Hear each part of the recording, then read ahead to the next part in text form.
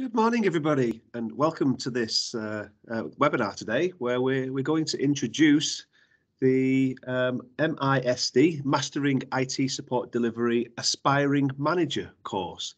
I'm delighted to have with me today Noel Bruton, who happens to be the lead author for the Mastering IT Support Delivery full curriculum. He's developed this particular course, and he'll be hosting most of the session today as we go through the content and give you an introduction to the course content and the intended audience and the reasons why you or your colleagues should perhaps be looking at this as a qualification scheme. So my job's relatively light in terms of just giving you introductions. Just a few bits and pieces. If I can ask that you do keep your microphones and cameras switched off throughout the duration of the session, then it means that we can be focused on just those who are speaking, so that would be great.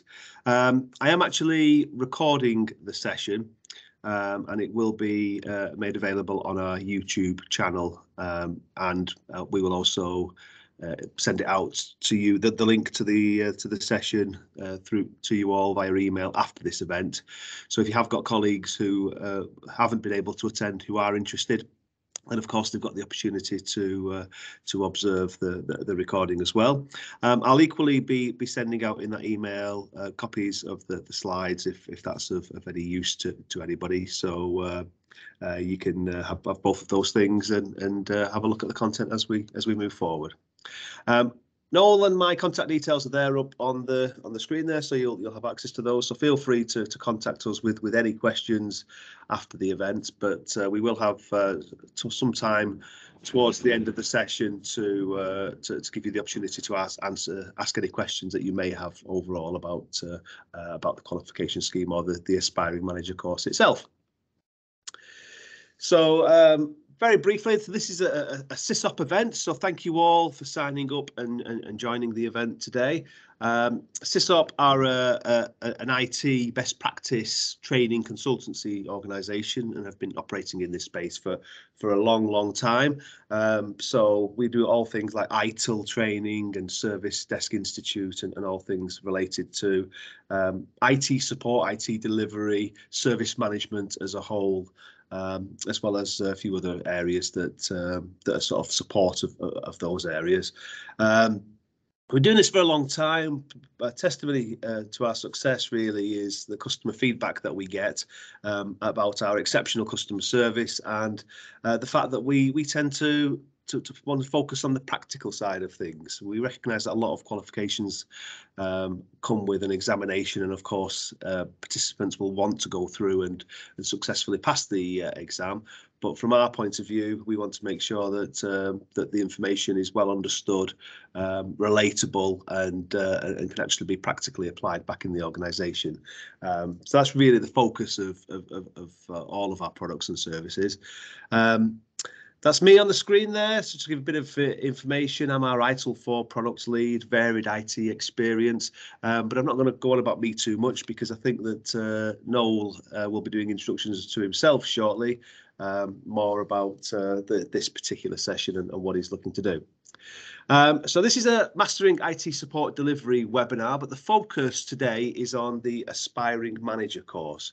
So once I get through these the welcomes and introductions, I'm going to hand across to Noel, who's going to take us through why the Mastering IT Support Delivery curriculum is different, the qualification scheme itself, and then we'll start to focus on the Aspiring Manager course, which is, as I say, the main topic of discussion today.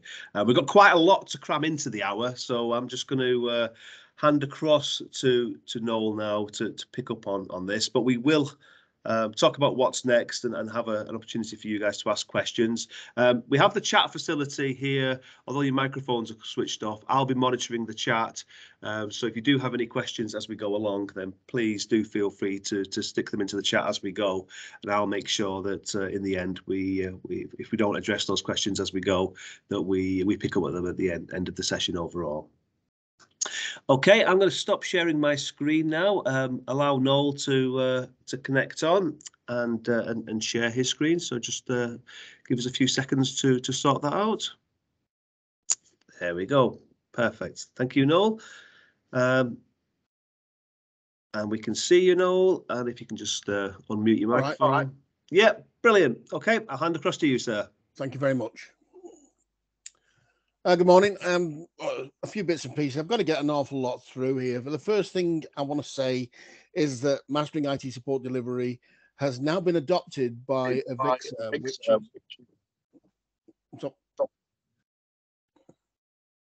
has now been adopted by AVIXA as their service management curriculum, and I'm quite proud of that because, I mean, well, you can imagine there are other service management curriculums knocking about, not just ITIL. So we're quite proud of that achievement.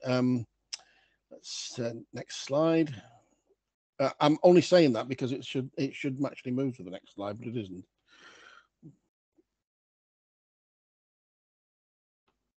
Oh, for heaven's sake.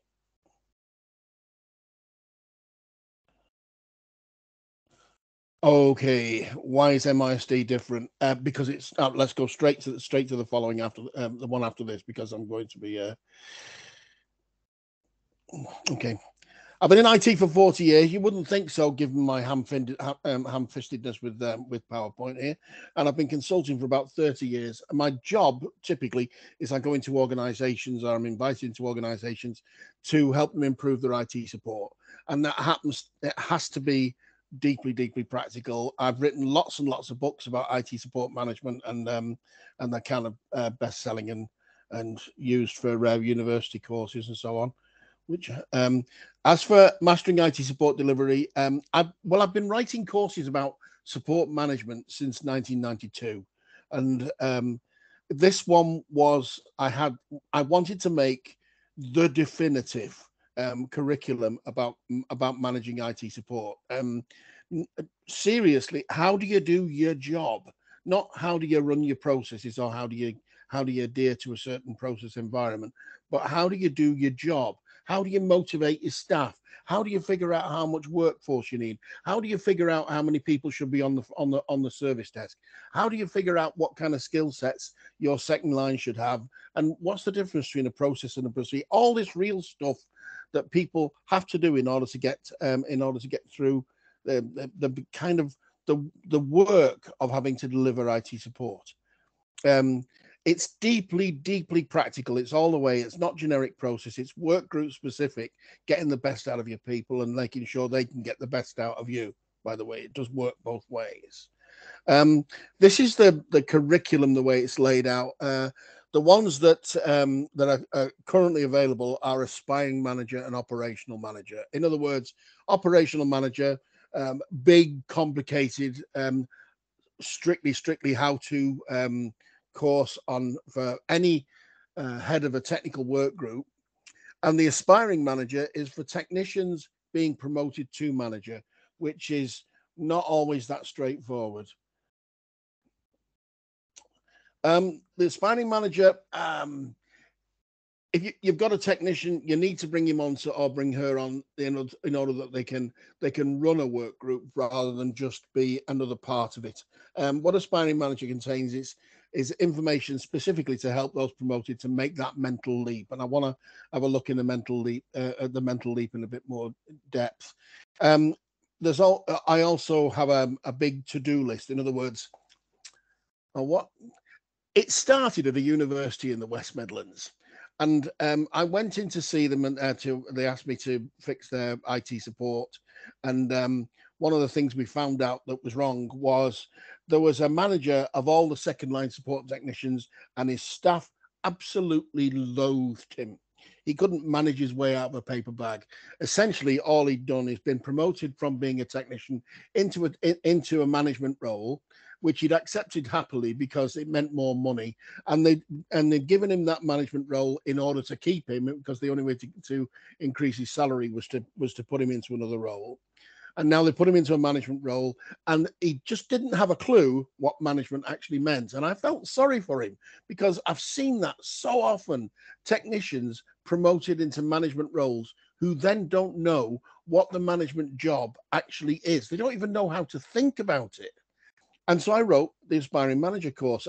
And though I say it myself, there is genuinely nothing else like this. Help Desk Institute don't have anything like this. SDI don't have anything like this. Microsoft don't have anything like this. Certainly ITIL don't even look at these concepts. So I wrote this in order to solve specifically that problem. Again, don't think of this as an alternative to ITIL. It's not. It can either exist in an ITIL organization or outside of ITIL altogether, or it can completely collaborate with ITIL, because what it's about is how technicians and managers in technical work groups do their job. It's not about what is incident management or anything like that. It's a completely different view. It's the practicality of doing their job, and it also is designed with a view to be usable in external support organizations as well. So not just internal support where the service desk and the technicians are hired by the same organization that hires the users. It's when all that stuff is outsourced. MISD is scalable from 2 support staff to any number. Where you've got an operative and a senior, you can use MISD. And it's about this technician brain to manager brain thing. That's the big one. And does your head of an IT technical work group, by the way, any work group where support is involved, doesn't just have to be the service desk, doesn't just have to be desktop support. It can be EPOS, it can be well, in a number of cases, it's I've got it running in the hospitals as well. It can be anywhere where there's a technical work group that is involved in providing technical solutions. So, for example, even development under certain circumstances may be called upon to provide tech support. So it even works there. And it's about this difference of, at least aspiring managers, about the difference between the technician brain or the management brain. And it's because of the nature of IT. I mean, the thing about IT is it needs technicians to be able to function. Network engineers, developers, desktop support. That's the thing. In order to be able to do its job, IT has to hire or develop technicians. Well, what if you only hire technicians? What are the implications further down the line if you only hire technicians?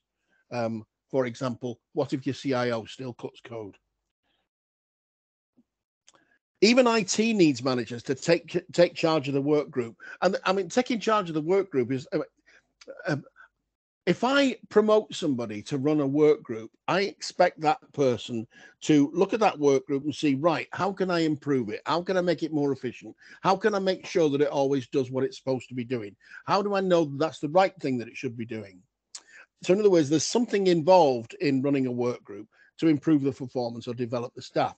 But if your talent pool consists only of technicians, you have to promote from within technicians. And all too often, technicians don't make the philosophical leap between them thinking like a manager and thinking like a technician.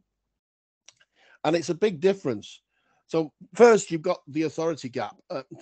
Take, for example, the technician's job. The technician has a job description and has, I know, a connection to the ITSM system. And requests come in, or project commissions come in, and things that this person has to react to.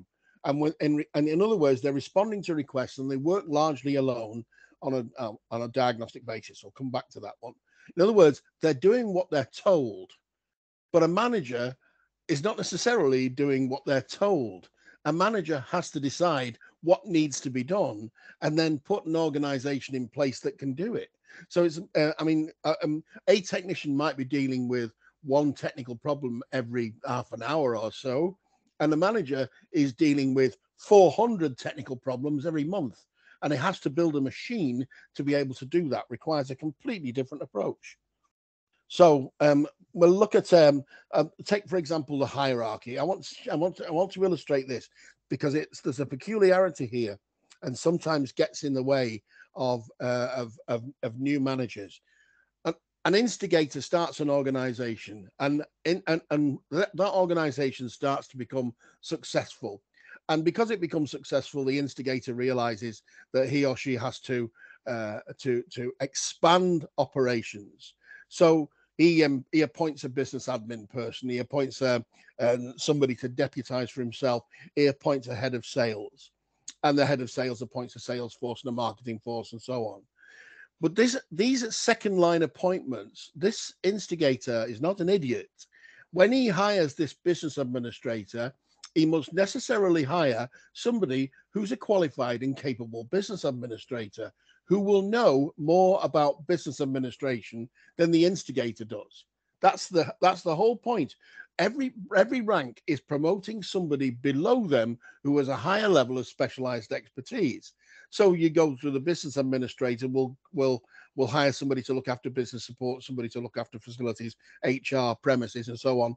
And the business support person will necessarily be a more specialized and more knowledgeable in that specific field than the business administrator will be. And so it goes down till eventually the business support realizes we need somebody in charge of IT. IT manager realizes we need somebody in charge of development and somebody in charge of production. Production decides that we need somebody in charge of infrastructure, service desk, desktop support, AV support, and then desktop support. The desktop support team leader decides that we need somebody who's, say, an expert in Excel. Okay, and all the way down, somebody is writing a job description with somebody they are going to hire where that person will know more about what needs to be done than the job description can ever describe. So in other words, that person on the lower rank is a greater specialist. It will have to be. That's the reason they were appointed. So now, where does power lie when you've got that situation going on? I mean, take our Excel expert right at the bottom of the stack, just one level below above the cat. Now, who has more authority in how spreadsheeting benefits this company? The CEO, who has the ultimate authority, or this Excel chappie, who knows more about Excel than everybody else in the organization? Now, all of a sudden, that puts a completely different twist on power. And it puts a completely different twist on power all the way through the hierarchy. In other words, all these managers that you see above, they're all in charge of their own departments, and they're all doing more or less the same job. They're running their own departments, which puts them more on a par with one another than it actually demonstrates a way of distributing power. We've always been taught that hierarchies are ways of distributing power, but it isn't actually true. It's not a power pyramid. It's a market for authority. It's a way of distributing authority, which means that any manager is essentially doing the same job as every other manager. So you don't have to have your job conferred upon you. You don't have to have your authority conferred upon you. You look at your department and you decide what needs to be done. And that may mean that you have to link up with other departments as well. Authority is not conferred. It's assumed. And an awful lot of people being promoted from technician to manager don't realize that. They have to wait for their boss to give them instructions. They don't actually take control of their own jobs. Second is in the nature of the work. And for the nature of the work, I'm going to go to camera. I'm going to stop sharing for a moment. 1 second. All right, where's my mouse? I've got a tiny little mouse, 2 millimeters across on the 65-inch screen. Okay, so I'm going to stop sharing because it's easier to illustrate this way.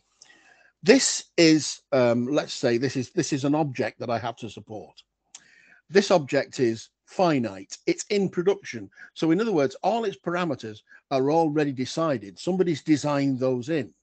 Now then, when something goes wrong with this, or I have to install it, and so on, as a technician, what I have to know about is all the various built-in parameters that already exist within this object, and know how much to adjust each of those parameters this way or that, and in what combination to adjust them in order to get the device to do exactly what I want it to do, or to restore it to a working state, or to install it, for example. That's what technicians do. In other words, the technician is dealing with an object that's already predefined and it's this close.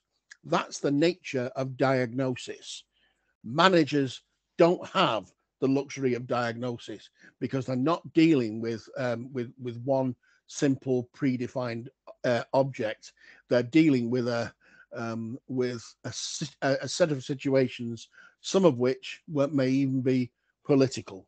I'm taking. I've my slides reappeared on everybody's screen now. Somebody say yeah.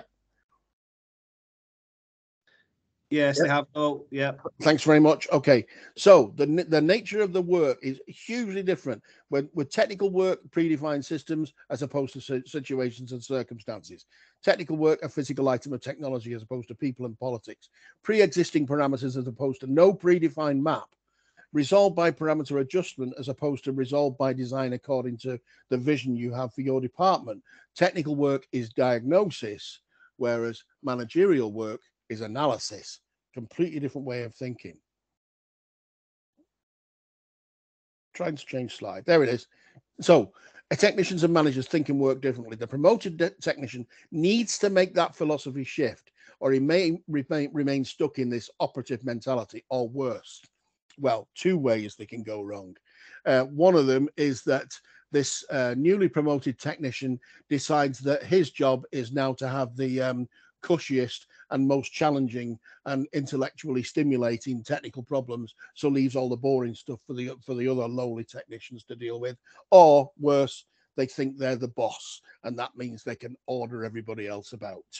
They don't understand the very nature of management, in that the nature of management is that you are just another member of the team, but with a collective and overall helicopter responsibility, rather than the responsibility for a given specific task.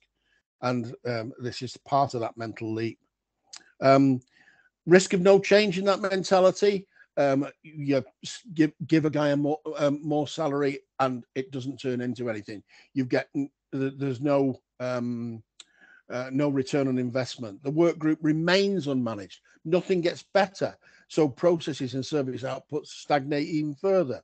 Expectations of improvement are now not met. So, for example, there was supposed to be this new broom coming in, but it's not made any difference. And what about those who were not promoted, especially if you're promoting this technician from inside a group that also contains people who consider themselves their peers?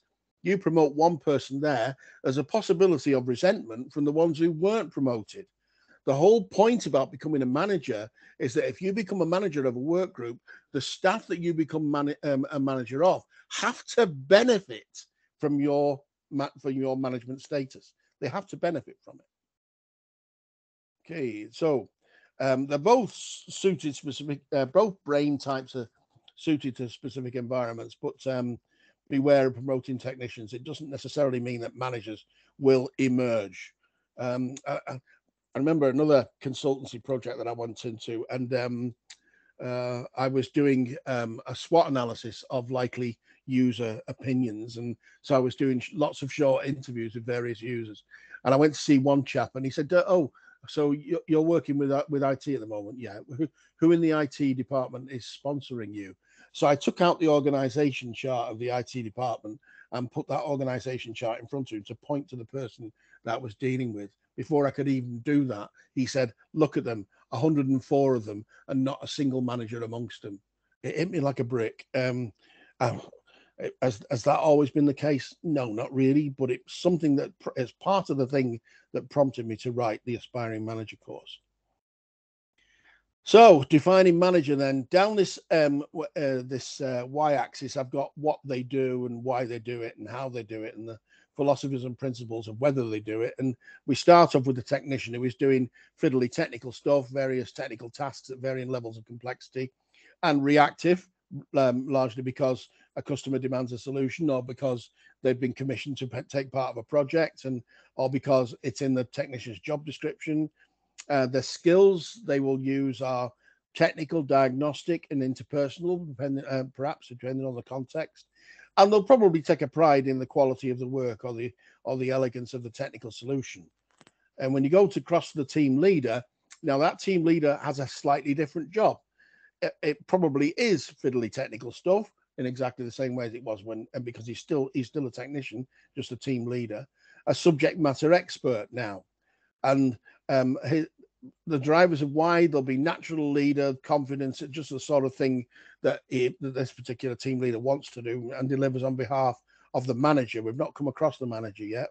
Skills, leadership, strength of personality, notwithstanding the specializations of his subject matter expertise, and philosophies and expectation of performance from the person lower than him in the work group that he works for.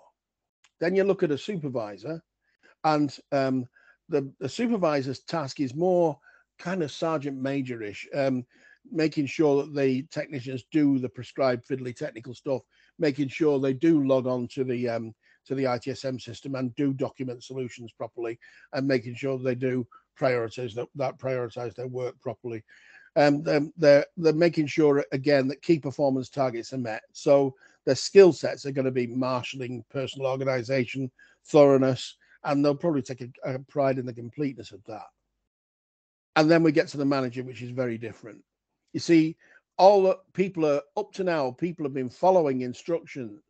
The manager was the one who decided and deigned who does what fiddly technical stuff to whom, how often, and whether it's worth doing, and telling the supervisor how to check that it's happening as it should.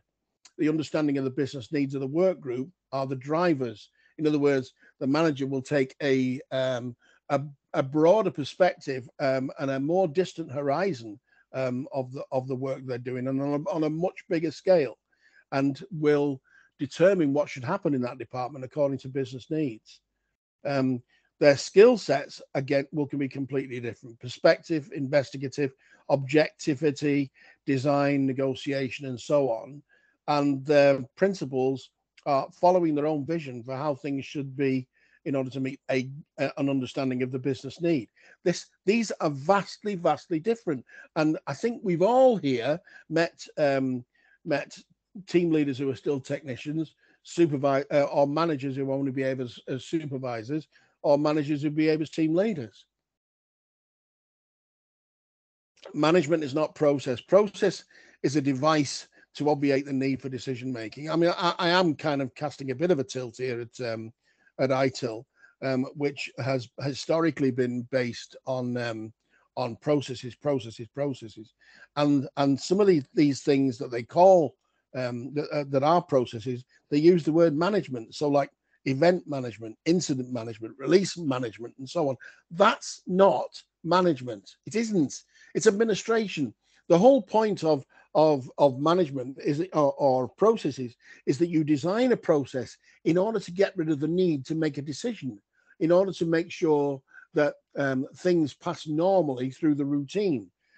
What you're trying to do in designing processes is to obviate the need for management. So you can't call event management, unless, of course, by event you mean an online staging of an event. But incident management is certainly not management. Incident management is a process. It's and if anything, what it needs is supervisory attention, not management. Management is frequently hyped, and as a result, it just adds to the confusion. Management, to me, is the orchestration of resources to achieve an aggregate result. And those resources might include people, skills, processes, procedures, policies, time, and so on. And it's more in keeping with historical definitions. I mean, management is an ancient consideration rank in the organization. And the other thing is it's universal across industries. It doesn't necessarily need to be technological. Looking at the aspiring manager course itself, it starts off with an introduction which puts MISD and an AMC into an industry and curriculum context, tells people how to get the best out of the study, tells them what's going to be expected of their learning, gives basic philosophies, exam preparation, and then we have a quiz at the end of the module, like we have at the end of most modules, in fact. The next module is thinking like a manager, perspectives, skill sets, industry analogies, implications, the paradox of authority. You're not the boss, mate. You're the manager. It's not the same thing. And again, a progress quiz, introducing task management, essential terminology and structures. Excuse me. We have to introduce some new terminology because there's some terminology in the industry that's downright misleading. An incident, for example, can mean this is something that needs to be reacted to because a user has a problem. But it can also be I'm a hardware-based disk monitor that's noticing some bad sexes appearing in the RAID array, and tell you that you will have to replace a disk in sometime in the next few weeks. Those are completely different things, but it uses the same word. So what are we supposed to believe? And so that's why we need a more precise glossary for managing support than currently exists. That's why we have to have things like we don't use the word incident in MISD. We use inquiries that become requests, and these are prioritized a certain way. I could go into detail, but I haven't got the time, unfortunately. So we'll be looking at SLAs in context. We'll get into task management and then get into essential terminology and structures, making sure everything gets done, literally everything, not just the reactive stuff. If anything, this course will be the first where we're going to try to make the mentality less reactive, make it more in control of the workload rather than the workload being in control of the support group. So making sure everything gets done, balancing projects to make sure they get done as well as the reactive stuff. True prioritization, because of course in ITSM they use the word this word priorities for classifying tickets, and there are only 4 priorities, and if you've got 400 outstanding tickets, that's not prioritization. So we'll be looking at what the nature of prioritization actually is, looking at the role of external support in all this, and again a progress quiz. Essential skills, customer service for technician. It's not about smiling while you're on the telephone, and it's rather more profound than that. People management and motivation, resource relationships, complaint handling, developing staff skills, your own and your people's, resource allocation, problem solving, negotiation techniques, and then a progress quiz, and then finally your working day, which is essentially the managerial to-do list that I find so often that technical managers don't have. They don't have a managerial to-do list. They just react to whatever comes through the door, instead of having a way of looking at their department as a factory and running it as a factory. So a managerial to-do list with the beginning of the shift, daily routine, separating normality and exception, workload anticipation, future planning, and close of play. And then finally, some final reminders, which is a list essentially of things that I've seen in one consultancy contract after another where technical managers fail, and there are some really common things. And then there's the exam, which is 40 minutes, open book, 30 questions, multiple choice. The method of delivery of AMC is it was originally designed as a 2-day classroom course, and of course then we all know what happened next. So now we fully converted it to blended learning. There's a workbook that all students get issued with at when they book the course. This workbook is substantial. There are 164 slides, 38,000 words, 212 pages, which is why I would encourage you, if you're sending somebody on this course, book early. They've got a lot of reading to do in a not very long amount of time. And then the tutorial, first tutorial is a kind of 1-hour introduction to the course. I mentioned earlier on what that largely contains. Then we take a gap of a week for study. Then there's another tutorial of 2.5 hours when we go through the materials. Essentially, it's a tutorial. I can't do chalk and talk of all that material in that time. So essentially what I'm doing is looking that the students have grasped the concepts and can make use of those concepts. Then there's a two-week study gap. We finish off looking at the material and the students' grasp of it in another 2.5-hour meeting, and also the examination takes place in that final tutorial. Throughout, I'm available by phone and email or video conference if anybody gets stuck with the material and needs some further guidance, some on-demand guidance, as it were. And now I think I'm going to have to hand back to Adam, because well, he's the guy who actually provides this course. Yeah, that's right. No, that's the right point. Thank you. Okay, so if you can stop sharing your screen now, thank you. I'll go onto mine, puts me back in control. There we go. I'm just gonna rearrange those things on the screen. Okay, there we go. So thank you for that, Noel. Good whistle-stop tour of the MISD curriculum itself. The reasons why it's different. I mean, one of the key factors in CISOP onboarding this qualification scheme is all about the practical nature of the guidance. There's a lot of best practice courses, curriculums, qualification schemes out there, and a lot of them, they've got a lot of theory to cover. I do feel that this genuinely is a qualification scheme which goes through the how do we do things, how do we embrace the challenges that we're faced with, and what can we do about those challenges, coming up with some real practical solutions. So massive advocates of these. So I do recommend not only the aspiring manager course here, which we're talking about today, but the operational manager, the foundation and operative training, and the strategy manager as well. So feel free to contact us for any information relating to any of those things, and you've got details of our websites there on this slide for you to go and browse and have a look at this information for yourselves. Just to sort of finish off today's session, just going to do a what next, but I'm always just a bit conscious that we're always keen to hear of the feedback from these types of sessions as soon as we can. So I'm going to post the link for our feedback form in the chat window there. So either take a look at that now or when the session's finished. But we do genuinely, we consider ourselves to be a quality organisation. We've been around for a long time because we listen to the feedback from our students. So if you have got any comments, whether they're negative or positive about today's experience, then please do share those with us in that particular form. So thank you for that. Feedback is a gift, as we say. So we do definitely value that.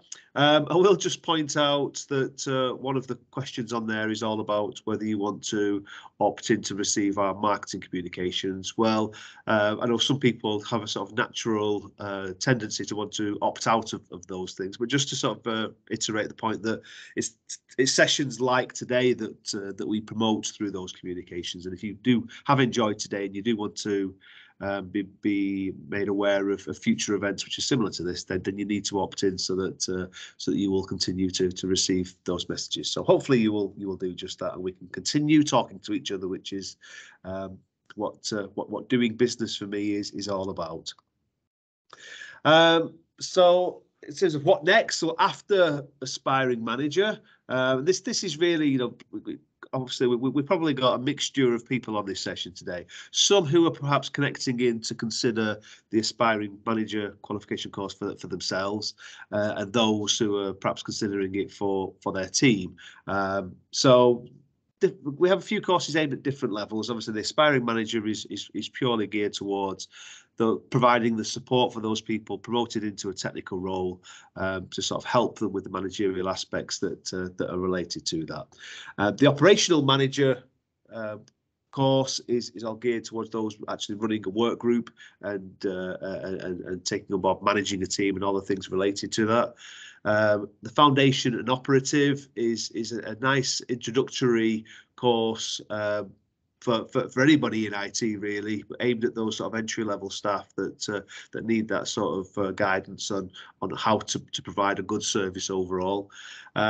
And then there's the strategy manager qualification, which is obviously related to those people who are sort of defining strategy across the organisation. So senior leadership perhaps would be looking at that, because somebody has to be able to design the support service overall and strategise the IT organisation in terms of how it best meets the needs of the business overall. So I recommend that you look at all of those options. In terms of the Aspiring Manager course itself, as Noel mentioned, it's a blended learning approach. So advice is to book early so that we can distribute the body of knowledge for you to have plenty of time to prepare for each of the scheduled sessions, of which there are 3 of those, and the next cohort actually begins on Friday the 10th of June, or rather the first introductory session is on the Friday the 10th of June. Obviously, we want you signed up, or your colleagues signed up well in advance of that in order for them to receive the body of knowledge. But that's an introductory session on Friday the 10th of June. Moving on to the second session a week later on the 17th of June. And there's a 2-week gap then before the final session, which actually includes the exam. Now, the exam is administered online, so that all through those sessions we will be able to observe you through the webcam. So that's an appropriate way for us to invigilate the exam as we go through that. So we'll distribute the answer sheets and for you to print out, and we'll provide you with the exam paper on the day of the exam for you to go through and attempt those questions, and you send those back to us for us to mark them and release your results. I think it takes up to 2 weeks from what Noel's just. He might correct me later on, but we go through and make sure that we've adequately assessed all of the questions and you've achieved the correct score before providing you with your successful certificate, assuming that you are successful with that. For those people who have connected onto the session today, and for your colleagues, you'll see on the slide there, this next cohort, we're providing a discount up until the end of April. If you're able to book places onto this particular event, then you can do so with a reduced price. So I suggest that you take advantage of that by replying to my email that I send out later on today with the recording and copies of the slide and any more useful information that you may want to consider overall. So I'm happy to sort of just open up the floor and allow anybody to sort of come in with any questions. We've got a relatively it's not a huge attendance today, so if anybody has any questions, feel free to put them in the chat window, or I'm thinking Noel and I can probably cope with you enabling your microphone and us hearing your voice if you like to do that. I'm just going to sort of fill a little bit of time just whilst give you the opportunity to ask any of those questions. I'm just going to ask one question to Noel just to sort of kick it off and see if others have any after mine. Noel, I'd just like to get your view on obviously these courses were intended to go down the route of classroom training originally. As you mentioned, the pandemic hit and everything switched online. But we've now decided between ourselves that this is actually an optimal delivery of the course in this blended learning format. So can you just, from a student's point of view, just demonstrate to them what the advantages of a blended learning approach as opposed to a classroom course? Well, the beauty of it is, of course, that you can do it in your own time. We give you if they book early enough and they get the book early enough, they can do as much study as they like before the course actually takes place. Then the introduction tells them how to focus on that, and away they can go now for a week and do their study at their own pace, at their own speed, and check with the tutor all the way through. You wouldn't get that on a classroom course. And apart from the fact, we've kind of been forced by circumstances to take the blended learning approach, because now there are so many people studying this course all over the world. Especially with the adoption by AVIXA, that we've sharpened up the blended learning approach so that it can provide much more than the old classroom approach could have done. Yeah, I agree. I also think that sometimes when you do have a classroom course which is sort of geared towards the full content being delivered across a 2 or 3 day period, often I find that because of that, often the emphasis of the course is purely to it's purely to prepare the students to sit the exam, as opposed to actually embracing the knowledge and taking it on board. So from our point of view, we've sort of, from the feedback that we've had from students who have participated in these courses, is that having the time to assimilate the information and still have the opportunity to engage with an experienced tutor to ask any questions and relate it to their organisation has been really valuable to them. So yeah, I think it has worked out particularly well. Can I deal with Sarah's question? Yeah, you can. I was going to say, Sarah, just a question: how many study hours do you expect to take during the self-learning sections? Okay, because of the nature of this course, people coming into it are of vastly different levels of experience already. I've had managers who've been managers for 5 or more years attend this course just to refresh themselves. And we've also had newbies who've just been a technician for 6 months and have shown some kind of talent. So in other words, it's difficult to say. I kind of, when I designed it, I was thinking of in terms of 10 to 16 hours of study over what would essentially be a 4 to 5 week period. 10 to 16 hours should do it. We don't do a study of how much time people actually take, but one thing is notable is that it's not often that people fail the exam. I think we only have a handful of failures, and we allow for resets. So in other words, if people can't grasp it at first bite, there are other bites at the cherry. But anyway, I mean, by and large, 10 to 16 hours should be able to service it for most circumstances. Does that deal with it, Sarah? Yeah, I think so. Thank you, Noel. No other questions coming in. So what I'm going to suggest that we do, I'm just going to wrap up, say goodbye to you all. I'll just resubmit the satisfaction survey in there, just in case you haven't had a chance to do that. But Noel and I we'll end the session, but we'll stick around for a few minutes to allow you all to sort of drop off. And if anybody does have a question, then we'll handle that as we go through. But yeah, thank you all for signing up and attending the event today. Hopefully you've found it useful, and this particular course is something that you want to give some due consideration to.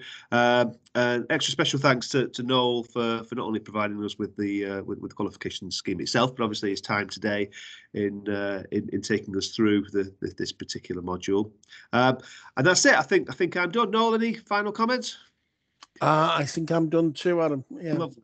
Still be around for a bit if people want to ask questions. Yeah, well, I'd say we'll just stick around for a few minutes. Just, I'm sure a few of you will disappear. I've seen a few thank yous coming through, so that's great.